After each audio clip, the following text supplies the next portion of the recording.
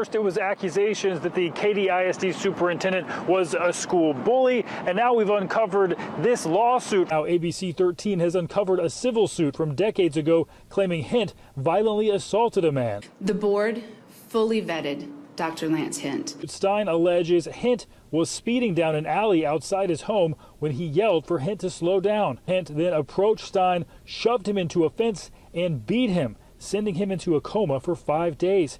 80-year-old William Stein didn't want his face on camera. It was an assault. The injuries were trauma to the head. That when he got out of the car, he was mad and violent. The last thing I knew, I woke up in a hospital. I'll be judged by one person. Yes, yes. And that yes. is God, my Lord and Savior.